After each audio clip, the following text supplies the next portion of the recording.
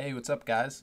So today I thought I would show you what I'm currently working on in Unity, and it's a 2D joint retargeting system. So it's similar to the Unity Mecanim retargeting, which looks like this. And if you have a 3D character, you can rig them up nicely and reuse your animations among different models, which is awesome if you have 3D characters. But if you have 2D characters, nothing really works out right, and it doesn't like you very much at all. So we built for Graphiters a custom 2D system that I'll show you guys right now.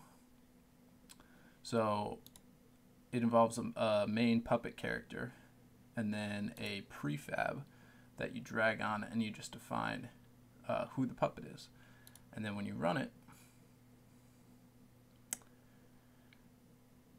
it's basically at runtime, it's adjusting all the joint positions and applying images to the skeleton.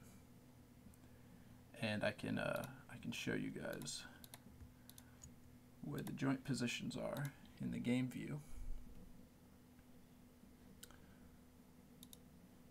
So here you can see what's happening behind the scenes. All the joints for all the different characters are different, and the green lines are the bones, and even though they don't look like they line up, the images are what gets rotated and lines up correctly. And it's cool because you can use all the tools that you already use for regular characters. So we could, slow this punch down, and everybody will follow along. Kind of look like they're at an aerobics class or something. And then there's this guy over here in the corner whose arms are all crossed up.